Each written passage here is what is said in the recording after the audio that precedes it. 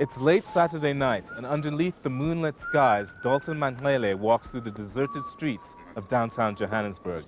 The drab overcoat he wears camouflages a man dressed to the nines. Dalton is on his way to Jeppe Hostel to participate in a fashion show with an unusual flavor. It's after 11 o'clock, and the disused basement he enters reverberates with rhythmic harmonizing. Once the singers have left the makeshift stage, Dalton and about a dozen or so men take turns to impress the hostel dwellers. They are here to compete, to see who is the best dressed man amongst them. They are called the Swankers. It's unusual, it's different. It's something fun, something light. They're such cool guys, they perform. They've got this whole performance, this whole culture, this whole ritual of performance. And they do this every Saturday night. This fashion show in the dirty basement with discarded broken beds and razor wire lying around is a study in contrasts. The Swankers are ordinary workers, yet they are clothed in Carducci and Carden suits with their Italian shoes and silk ties. T.J. Lemon, chief photographer of the Sunday Independent, felt that this subject material would be the ideal project for him to focus on, to relieve the stress of his demanding press work. It was just so different, and I think South African documentary photography has always been so serious and so heavy. It just needs a slightly lighter touch.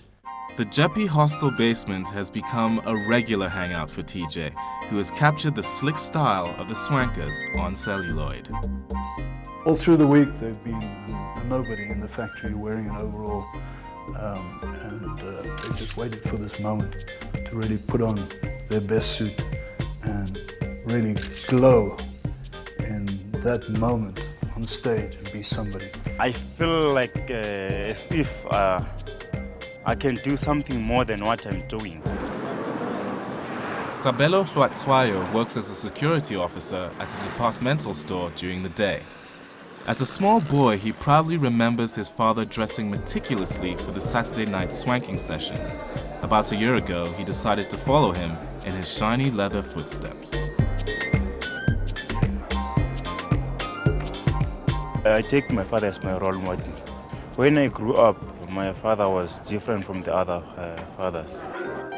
Sabelo's father Alpheus cuts a fine figure as he parades one of his 20 suits in front of the judges. He started swanking 35 years ago because he was attracted to the dignity of the occasion. Lo mdlalo ngothanda ngoba angithi uhlala uclean. Awubheke ngakazali nalabantwana ngo64 ngifica kwenziwa ngazi ukuthi kwaqale nini. Swanking is believed to have developed when migrant workers, who mostly lived in the city's hostels, would return home for the Christmas holidays. To show their family they had reached a measure of success in the city, they would parade their best clothes to the villagers. And then from there, it also became a part of hostel culture up in Johannesburg. Preparation for going home. The men would practice and perform. And it became a competition. Men would put on their suits and compete. It's a weekly institution for Dalton Manhlele, a glass fitter who stays in nearby Denver hostel. His passion for this art form is reflected in his scrupulous attention to style and detail. You work Monday to Friday every day, and you think about Saturday night.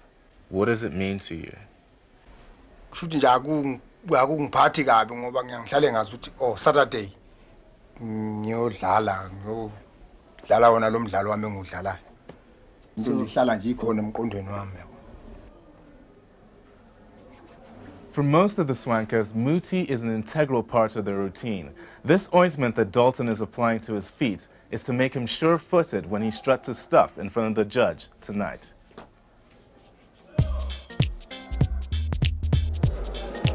Dalton's style is graceful and light as he flourishes in front of the judges.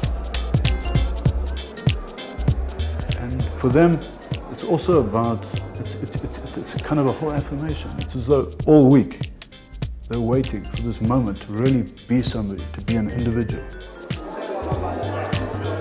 ngiye ngizizwe ngijabule kakhulu kube ngazuthi kukhona esengibe ngayikho manje ngaphambi kwejaji.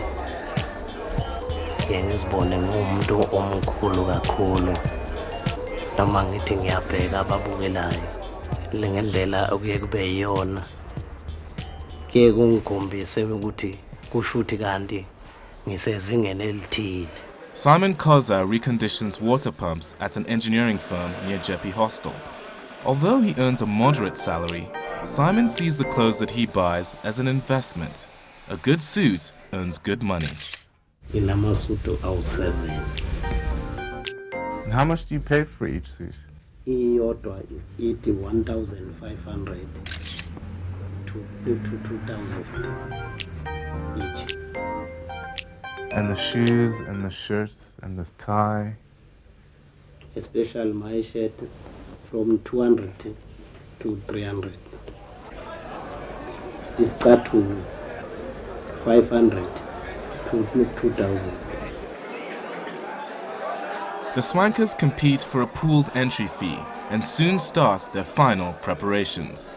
Gold tie clasps are straightened, designer suits adjusted, and silk hankies skillfully arranged.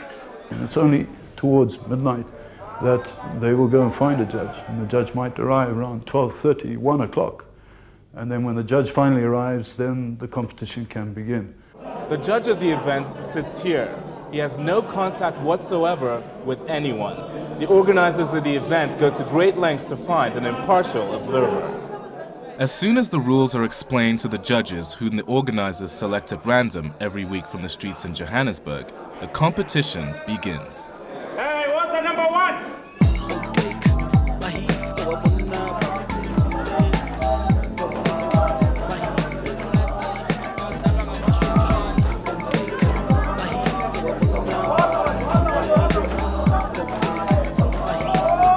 This unusual photo essay earned TJ 2 prestigious accolades this year, the CNN and World Press Photographic Awards. I think people actually like the positive feel about it.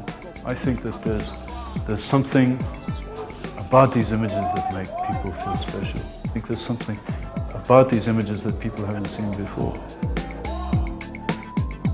Time for the judge's decision, assessed on presentation, style, and detail. Sabello's skillful study in muted pinks wins tonight's competition. But I feel very much glad. I achieved my wishes. You see. Well done, eh? All right.